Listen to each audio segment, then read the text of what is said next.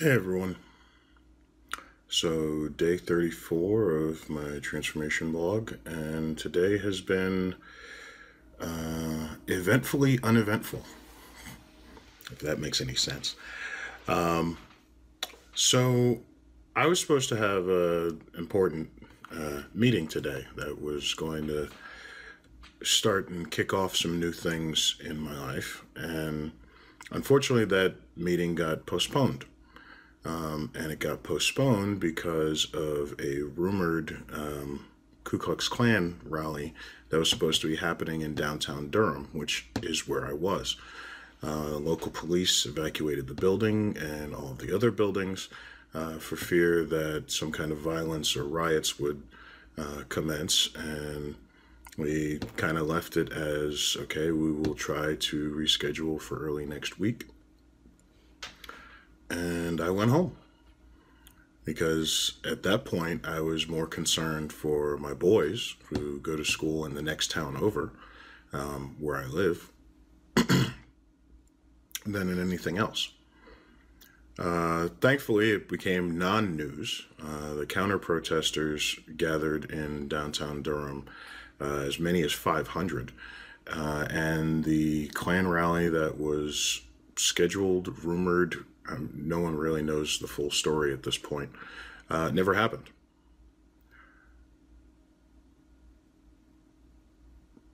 And as I would like to leave it there, but at this point it's disconcerting. Last weekend I traveled into Virginia and the events in Charlottesville happened. Today I'm headed into Durham for a meeting and today's events happened. And as much as I would really like, I would personally really like to believe that, my spirit, my soul was here to do something particular for all of humanity. I keep getting the hunch more and more that part of my experience, part of why I'm here, and part of what I'm destined to do is tied to the fact that at least in this lifetime, I'm Black.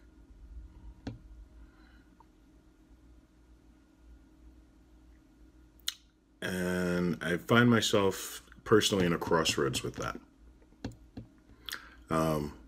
Partially because one of the things that has always been my greatest challenge, roadblock, has been the dealings, the struggles of dealing with and being perceived as, and the stereotypes that go with, and all the other mess that goes with being Black, particularly in this country. And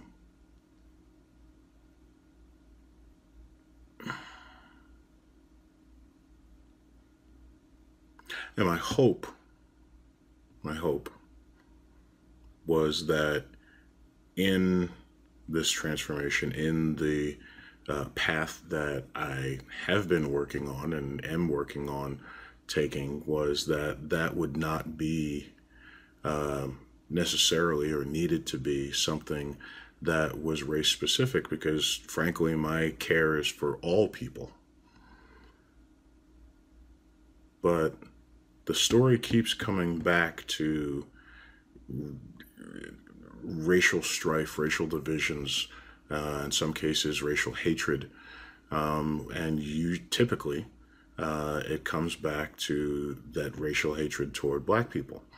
I find it very interesting that between the events last weekend and what would have been an event today, both happened nearly 20 years to the day of the KKK rally that happened in Pittsburgh while I was going to school there. It's actually the summer before my junior year of college. And like, these things keep happening in very close proximity to me. And I realize they happen all over the country, so I'm not trying to single myself out. But it does seem to be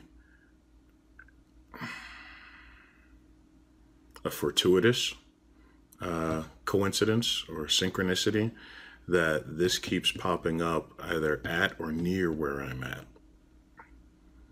And so I asked the question to the community at large. I've been asking the question to the universe and asking and asking and asking and asking and asking. But I'm going to ask this question to the community at large, and particularly those members of the community who are women or people of color. Sorry to exclude my white male brothers, but that's where the question's coming. So, what are your thoughts in terms of the calling of your heart, the calling of your spirit on the particular demographic that you are a part of, and the particular plight of that demographic in today's society, in this country, or whichever country you're in? How much of that is necessarily the hang-ups of an old story and limitations of an old story and possibly just ego-driven, and how much of that may well be this is the calling of your heart? I thought back to Kyle's post, Kyle's statement in the Limitation Game of, what if we have 1,400 Martin Luther Kings in here? And it sounded great and it sounded wonderful in this kind of vague leadership, person of influence or power sense, but I hadn't taken it to the extent of what if it is something like that? What if it is, what if my calling is to be something of a leader in this fight against race hatred, particularly as it comes into the African American community? I don't know. That's been kind of a back and forth in my life for a long time, and I'm still trying to get the answers on it. But I can say, as my spirit spoke to me, as my heart spoke to me about the dream that I've been pursuing, it was never meant to be anything that was race specific. If anything, it was meant to help the poor and the downtrodden, no matter what color they were.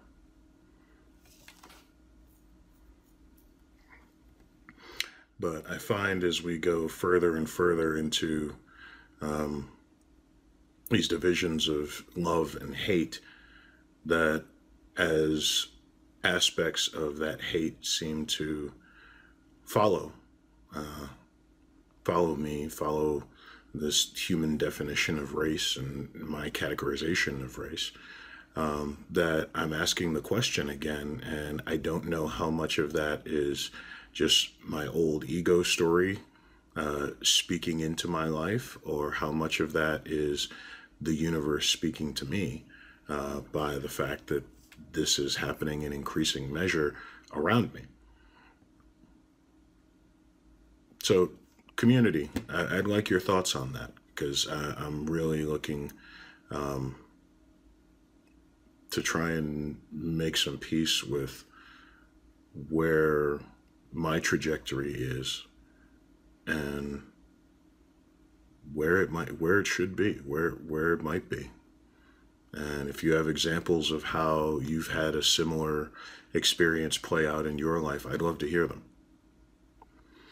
So definitely no answers in this one, but one big question that I'm going to keep asking the universe for answers on, and hopefully I find one. In the meantime, we'll just keep asking, and hopefully all will be well.